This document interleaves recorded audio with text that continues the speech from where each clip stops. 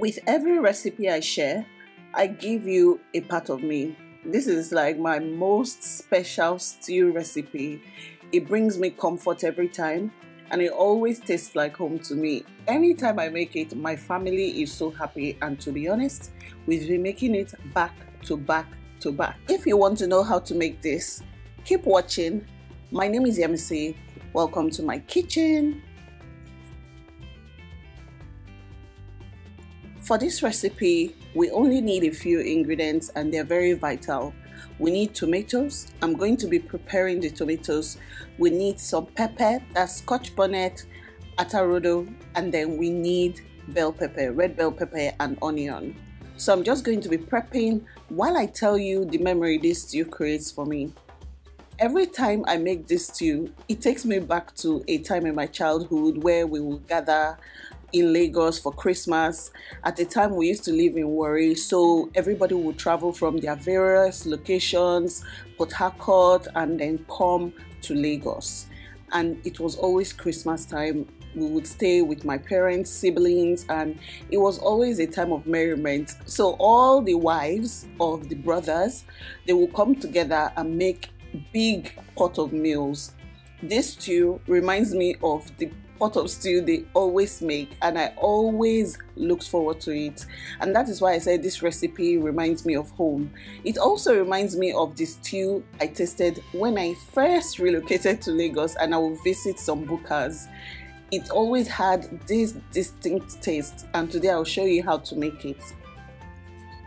Now what I'm doing is cutting the tomatoes into a pot because I'm going to boil it. I'm cutting it because I like to see what's in my tomatoes. Sometimes there might be worms, sometimes it might be rotten. So I'm just putting onions, pepper and tomatoes in a pot and I will boil it. I'm not adding any water, I'm adding nothing. And as you can see, the water has come to the surface, and that's the water from the tomato. That's the juice of the tomato. So it will boil down a bit and then I will allow it rest and cool down.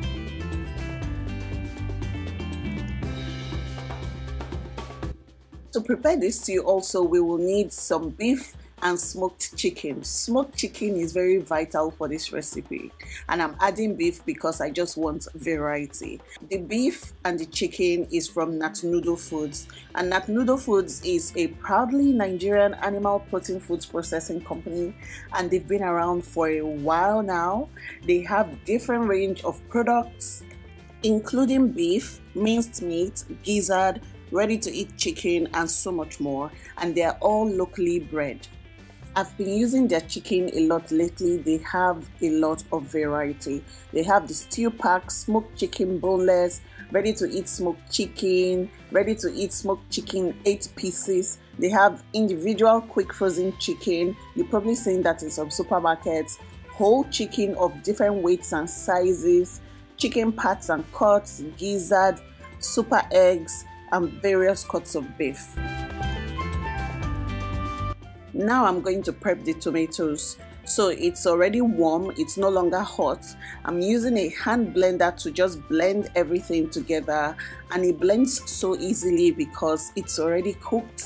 And I love this process because you don't need to add water to your tomatoes, and this is all the cooking you need to do.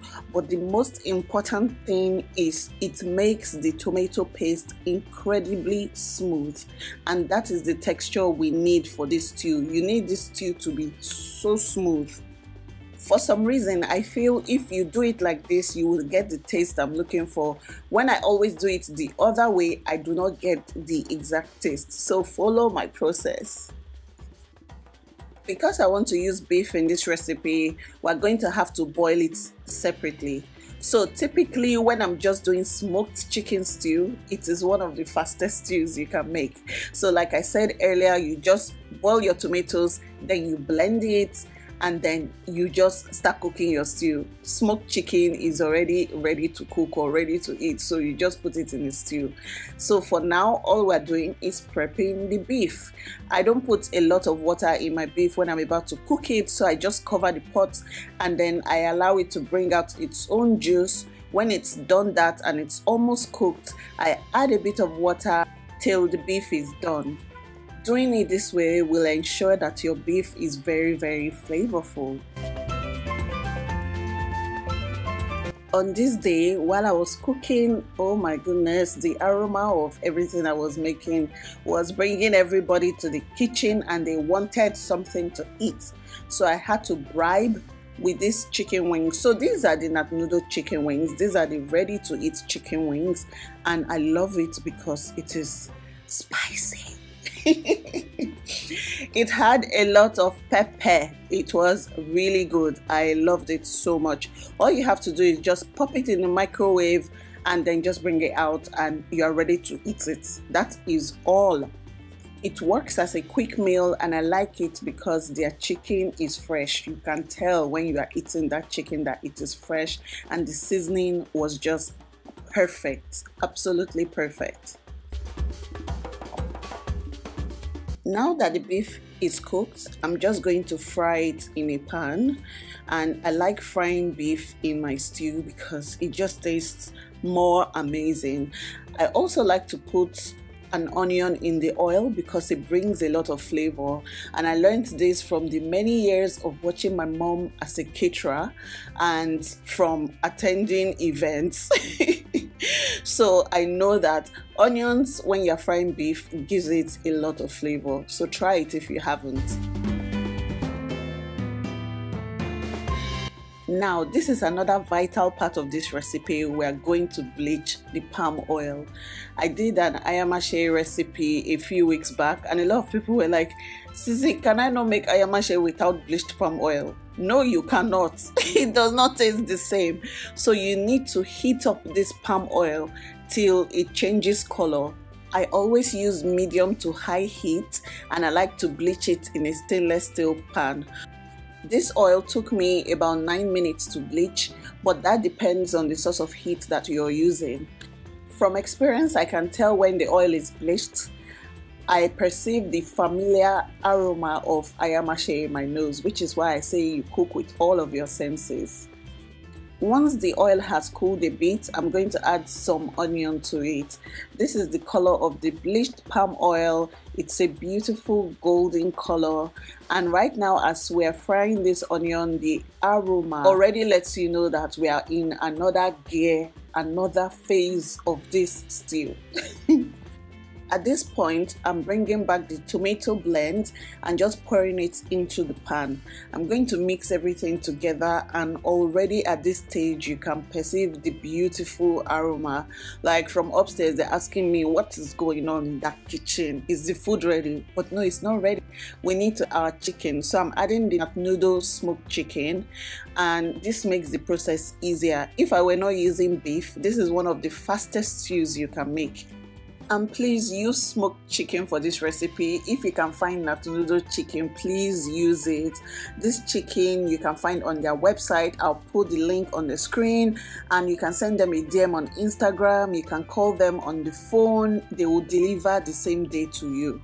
Using nut noodle chicken is very convenient, and then this cut of beef I love so much because it is boneless and it was so tender when I was eating it. See, this stew hit the spot. At this stage, I'm just going to let the stew bubble nicely. So I don't put it on high heat, because if you do that, your stew is going to like splatter all over. So I reduce the heat to reduce the splattering, even though it does splatter a bit. If you've been on my channel long enough, you know that we use what? We use a wide pan for our stews because we want it to fry instead of boiling. Like if you put it in a small deep pot, the cooking process is going to be different. So we want this to be fried. I'm adding some salt and chicken seasoning at this stage, and I didn't add it earlier because we're using smoked chicken. Sometimes some smoked chicken have flavors in them, and I used some of the ready-to-eat chicken in this, which has already been seasoned. So I wanted to make sure it was not too salty before adding my seasoning, and that is a tip that you have to use if you're using like chicken or beef that has been seasoned or smoked. This stew didn't take a long time to cook, and this is what it looked like at the end of the day. It was so delicious. It was so velvety smooth, just how I wanted it. And the noodle chicken and beef was the perfect marriage. And I'm not just saying that because it is a sponsored video. I've been using smoked chicken for a long time, so it is amazing. If you try this recipe, please tag me on social media, Instagram, Facebook, Twitter, anywhere. I would love to see it. Click the like button and subscribe because we have more recipes every week. I'll see you in my next video. Bye!